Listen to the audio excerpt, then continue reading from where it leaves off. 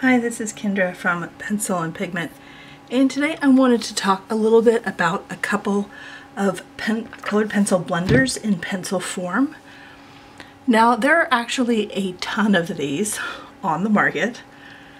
I have the Prismacolor Premier, it's PC1077, and then I also have the Caran Full Blender Bright. That's going to be kind of hard to see. It's printed into the actual pencil. There's no wood around this one. So I will show you a demo of these two, but I thought we would just have like a little chat. So there are tons of different types of colored pencil blenders, and I would say the #1 product to buy after you buy a set or some colored pencils to try, if you really like this medium, would be to buy a blender. That would be the first and foremost thing you should probably pick up. But they come in many formats. So as far as pencil format for blenders, obviously Prismacolor makes these. They make a 2-pack. Lyra Rembrandt Splender makes a 2-pack. You can use the Derwent blender. They also have a Derwent burnish pencil. Sometimes those come in a pack together. Caran also makes a Luminance blender that is encased in wood as well. You can get these in liquid form. So mineral spirits, which is a liquid, and you can apply these using either a Q-tip, cotton bud, cotton swab, whatever your country refers to them as, and rub that on the surface, or use some form of like brush applicator, a sponge applicator, to thin out your colored pencil and use those. And Gamsol mineral spirits, Zest It, which is sold at Jackson's, I believe this is just a UK product, is also a liquid pencil blend solvent. Let's see, Blick has their own colored pencil blender. Gosh, there's so many different kinds. You can use paper stumps to blend colored pencils, and those work, I would say, not quite as well, and they take a little bit longer. Like, you have to be pretty dedicated to blending to use a paper stump, but that is also a possibility. Just like alcohol markers make blender pens, or Pan Pastel has their own little blender pot. There's just tons and tons and tons of stuff for colored pencils. And on YouTube, there's tons of people reviewing different blender products and comparing and contrasting those. So I will link some of those if you want to see how some of the other ones are behaving. Because when you look at a colored pencil, and I borrowed some from my daughter, she has the right here, the Prismacolor Premier, and I would say if you are just starting out, or you want to do this for craft, hobby, or for kids, the Prismacolor are wonderful. They're a wonderful, wonderful colored pencil. I know artists that use these as well. Colored pencils are made of the same ingredients in different proportions. So all colored pencils are made with a pigment, water, bonding agents, wax, and oil. Now, it's the wax and oil percentages that tell you whether something is a little higher quality, or blends a little different, or performs a little different. So here I have Polychromos, and here I have the Luminance Caran. And I would say, without a doubt, the most wax-based colored pencil is the Caran Luminance.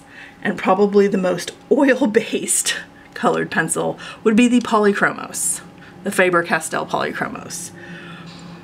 And those perform differently with the different blending agents. Now, there's a powder blending agent as well, and that is made by Brush and Pencil, and the powder blender is pretty popular, and you can also put that on with, you know, a cotton bud, Q-tip, or with a sponge applicator or a little brush. And sometimes I've seen it done sandwiched, where they do the powder add the colored pencil, and then do another layer of powder on top, and it sort of blends it all out. And in some ways I've seen it done where they just put down layers of colored pencil. It works really, really great with the polychromos, with oil-based colored pencils. And then you put the powder on top, and then you blend and blend and blend. So some of this also has to do with paper preference. So if you prefer illustrating and drawing colored pencils on really smooth paper, like hot press or Bristol board paper, then all of this is going to behave differently, and you're going to have probably a different colored pencil preference. If you gesso your hot press paper or use sanded paper, and these papers are much more rough and have a tooth texture to them, you get a different style of creation because you're adding actually more layers. And I know a lot of colored pencil professional artists prefer the sanded paper just because it's like half the work and twice the pigmentation. I mean, it really, because the paper is sanded, you do go through your pencil, like you do wear down your pencil a lot faster, but you get more layers and you get more pigment and it takes less time. So for sanded paper, the polychromos, the powder blender, that's a great combination. These are just, there's so many different products out there, and I can't say like which one's better, which one's not. Sometimes I don't even burnish my colored pencil illustrations, and burnishing just means, you know, you polish by rubbing. So basically at the end of an illustration, are you in fact going over it with a blender or a lighter colored pencil so that it looks like a solid piece of color and you can't see any of the paper through it? And I will show you an example of that. I kind of have some of my stuff ready. And here's the polychromos. Here's a lighter yellow and a pale gray, warm gray 2. And this one is called Cream 102. So these are two really, really color light polychromos pencils. And if I take, here's my juniper green, and I use a lot of juniper green and a lot of stuff because I do a lot of nature-based illustrations and insects and mushrooms and stuff. You can still see bits of the paper through the illustration. You can still see the white. Now maybe that's what you want. Maybe you're drawing something with a texture that the texture has white dots on it. Maybe there's spores, or, you know, it's fur, or it's any kind of interesting texture. But if you want that to look smoother, you can burnish, and they look different. So if I burnish it with a warm yellow to get a solid color, it tends to look like this. Now I am using Strathmore's drawing paper 400. This is definitely a choice since Strathmore makes a specific colored pencil paper. Here is the warm gray. But once you burnish on top, it looks more like a solid color. So here, I will do this again over here. And I will show you the two blenders I have. And this is probably going to come down to preference. So I personally prefer the Caran one. It's very waxy. It's super, super, super waxy. It's very smooth. It's the entire thing. It's not surrounded by wood.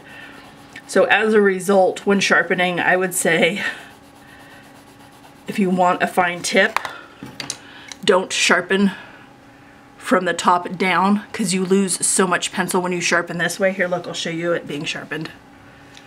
You lose huge chunks of the pencil when you sharpen it. I would say probably pocket knife this one and sharpen from the down up to use the least amount of pencil possible so you always have a tip. But here's the top with this blender. And this is a colorless blender. It's supposed to be a little brighter, and you can see there's little bits of wax because I'm pressing down super, super hard. And that's kind of how I create. I just press down really hard. Here's the Prismacolor blender. This one's much more stiff. Can you hear that?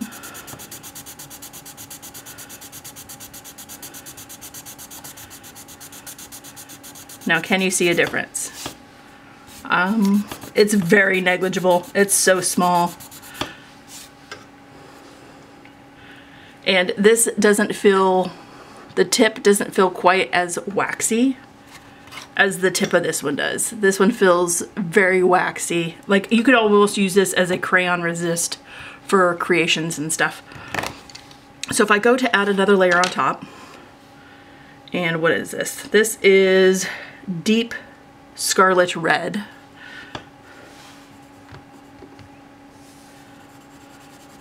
You can add another layer on top, but it's sort of, it goes across differently. It feels a little different. And you do feel a bit of a difference because there is more wax in the luminescence one, but technically you could keep going. There's no right or wrong way to color pencil. I would say there's maybe more effective preferences, but even that, I mean, how many ways are there to bake a cake? How many ways are there to draw a creation? And you could just keep burnishing over the top. I would say burnishing for last, just because it's such a finalized thing, but these two are so similar that this will just probably come down to preference. I hope this helped. I hope you have a wonderful day, and I will talk to you all tomorrow. Bye.